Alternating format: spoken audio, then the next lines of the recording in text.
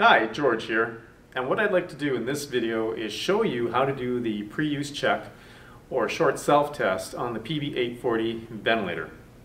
Now, prior to doing the self-test, make sure the ventilator is already plugged into the power and you've got the gas hoses at the back of the ventilator connected to your wall outlets as well. The wheel should be locked, and if you remember, whenever you're doing a self-test on the PB840, or sorry, turning this PB840 on, make sure that this blue cap that covers the circuit is removed. So before we turn the ventilator on, we're going to remove that cap. But what I need to do is show you a couple things on the ventilator just to give you a bit of an orientation to it prior to doing the self-test. I'm going to grab the camera and show you a couple things that are specific or particular to this ventilator. So bear with me while I get it detached from the tripod.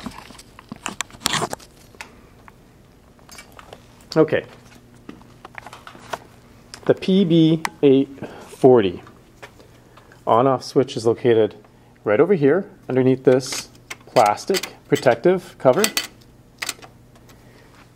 Now for the self-test, you're going to have to go over here and take a look, and what you're going to see underneath here, where is it? There's this cord, and behind the cord there's this test button. You have to test this, press this test button within about 5 to 10 seconds of activating the SST test. If you don't do it within that time frame, it won't let you do the SST. You'll have to select SST again and repeat the process. So know where that is, and it's located on the ventilator. If you're looking at the ventilator, on the left side of the ventilator behind this power cord for the screen.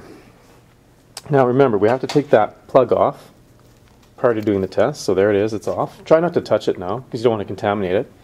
Go to the on-off switch and turn the ventilator on. When you turn it on, it's going to make a whole bunch of different sounds. You'll see it light up. And look at this bottom menu right over here. It says same patient, new patient, or SST, short self-test. Now the way the PB screen is divided, you're going to be able to program your ventilation dynamics down here when you start to set the ventilator up for the patient. And it's going to display a lot of its data up on this screen over here. A couple other things. The lower right-hand corner is kind of like a directions or instructions for you to do in case you forget what you need to do when you're doing a certain ventilation dynamic change or setup of a motor or something. And also tells you what to do or how to walk yourself through the self-test. All right. Now also we've got on the PB840 this little rotary switch right over here, and what this knob does is it allows you to change values or scroll between different menu items. Lastly, we've got the clear and accept buttons. Clear means you're going to clear whatever it is that you're going to program, and accept means you've accepted the value. So typically, you're going to have to make a selection, and when you make the selection, choose the value of the selection if you want to, and then hit accept. But if you forget, don't worry, it's going to tell you everything to do right over here. So our options at this point in time are same patient, new patient, or SST, short self-test. So we're going to highlight this button and then press this button down over here to start the test. And as long as we do it within the required amount of time, it's going to come to this menu, and this is where we can determine the patient's circuit type, which is adult, so we'll choose that one. Humidification type, we've got a heated expiratory tube, and the humidifier volume, we're going to go to 290. Okay, once we've done that, the menu down here, or the instructions say use knob to adjust, and to apply, press accept. To cancel, touch exit SST. So we're going to accept this because that's how we want to start our SST. So we'll accept it. And now it's going to go into this menu. And it's going to tell us to do a whole bunch of things. So the first thing it says is connect circuit with inspiratory filter and without humidifier. What that's telling you to do simply is go down to your inspiratory limb, take the inspiratory circuit that comes off the filter and goes to the humidifier, bypass that, and connect the inspiratory limb that goes to the patient to the filter. So you're bypassing the humidifier. Now for cleanliness, what you can do is take the short tubing of the circuit and bypass the humidifier. Right? Now since we've done that, it says hit accept. Now it says block Y. So to block the Y, take your cap and block off the patient Y right over here. Make sure that's nice and snug. Once you've done that, hit hit accept, and now it's doing the test. And you don't have to do anything, it tells you to do something else. So it walks you through the entire process. Now it's a good idea, before you do the SST, is to go through all your connections on the circuit and make sure they're nice and tight. Or at least do it before it does the circuit pressure test, which is the second test on the screen right over here, the circuit pressure test. So we're just letting the ventilator do its thing. When it wants us to do something, it'll tell us right over here. But right now it's just testing.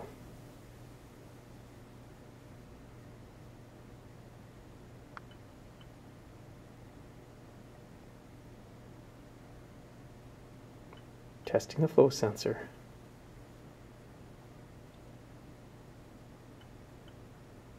Oh, it's testing you millennials. Okay, now it says connect humidifier if applicable. So because we're using the humidifier, what we're going to do is we're going to reconnect the circuit the way it's supposed to be. So that means this tubing, or this one here, is going to go back into our filter, and the inspiratory limb of the circuit is going to be attached to the humidifier down here. So I'm going to take this off first. And then I'm going to grab this tubing, connect it in. I'm going to take the inspiratory limb and connect it right back here onto the humidifier. Now I'm going to make sure these connections are tight, because the next thing is that circuit test. So I want to make sure everything that goes onto the circuit is nice and tight. MDI port, temperature sensor here. We check the temperature sensor down here as well. It's nice and tight. So now what we can do is we can say that we connected the humidifier, hit accept. Now it's going to go do the circuit pressure test. And if you look closely, if you've got that little blue needle on the left where it says 85.0, 85.1, 84.8, as long as it stays within that pass mark, this white portion right over here, it should pass, and it did. So now it says, disconnect at from patient port. The from patient port is just simply this part right over here that connects up to that filter and collection bottle. So all you have to simply do is disconnect from here. And once you've disconnected, press the accept button. Now I'm going to hold on to this because I don't really like to let it get contaminated. So until the test is done, I'm going to hold on to it for cleanliness. Now it says connect from patient port. So we're going to go back down here, connect that up so it's nice and tight. Go back, it says hit accept, so hit the accept button. It resumes its testing.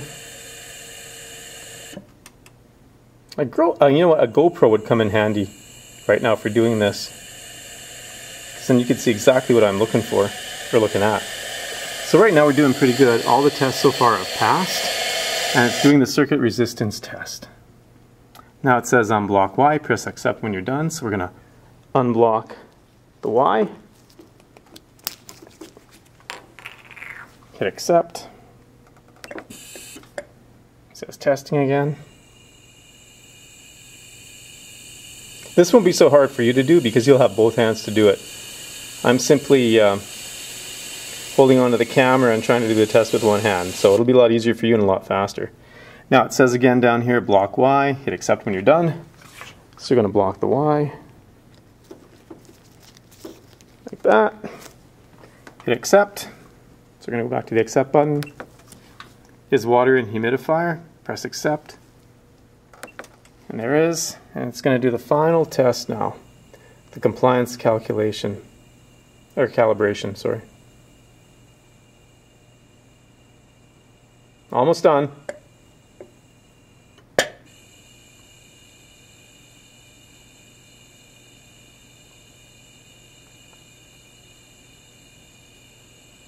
Insert music here if you have it. Now it says unblock Y, press accept. So go back to the Y and plug it. Press accept. There's the accept button there. SST completed.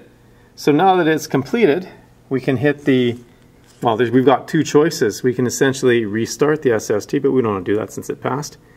And we can exit. So we're going to exit. SST completed. Press accept to confirm that we want to exit the SST. Please wait. The ventilator's going to do a bunch of stuff now.